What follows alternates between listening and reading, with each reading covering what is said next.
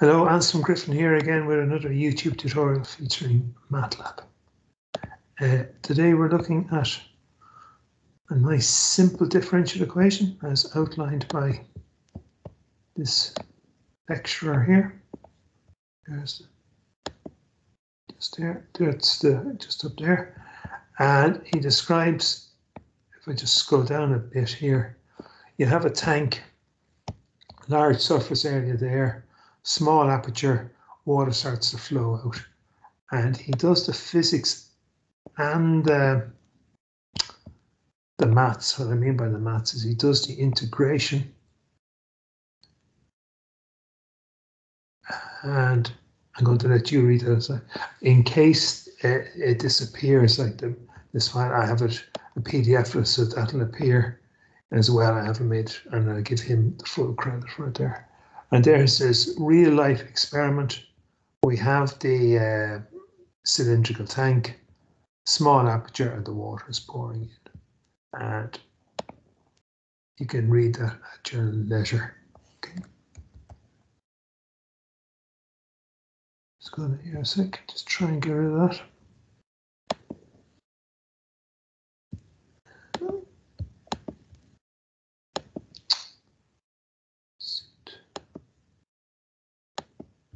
Okay, so there we are. Let's look at the program.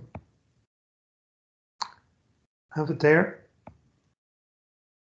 Took his picture, and the HCT is minus k to the square root of h. It's like the falling parachute problem.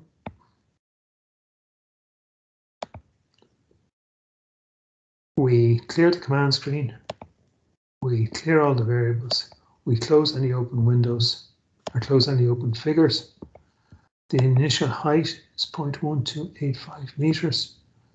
Time span is 0 to 52.5. I had to play around to that. If you start going past 52.5 seconds, the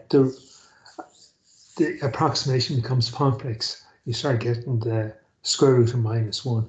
And the reason why that is the height is 0 at 52.5, or as near as makes no difference. Here's the magic line. It'll be the same for every differential equation that you do. The output is time and the height. The ODE 45, you invoke the Runge-Kutta fourth order method.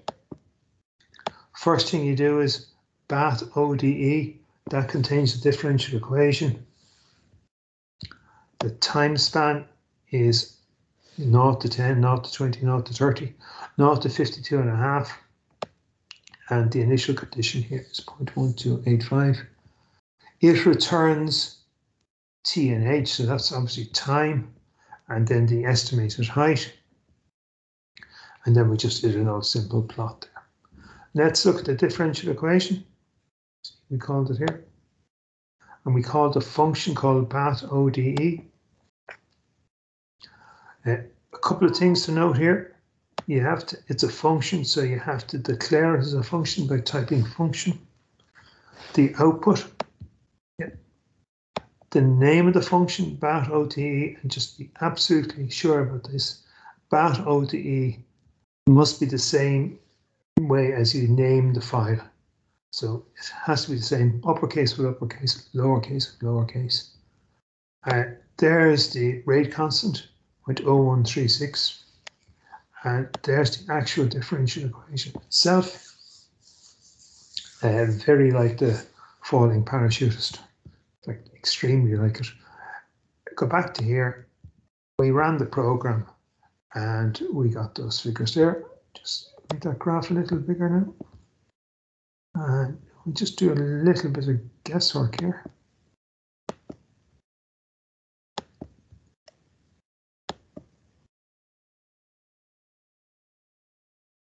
That'll have to do, took me a little bit of clicking. So what I'm trying to do here is that at 14.75 seconds, the height is 0.66. Now half the height would be 0.062, but because I'm having difficulties getting just the XY to show up, if we say we're very near half. So around 15 seconds, it's at half height. And if it's half height, it's also half volume. And then as you go on down here, it starts to taper off here. So we were there. See, can I get that up again?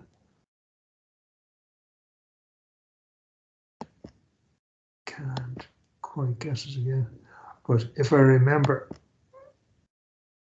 the point I'm trying to get across is around 14 seconds.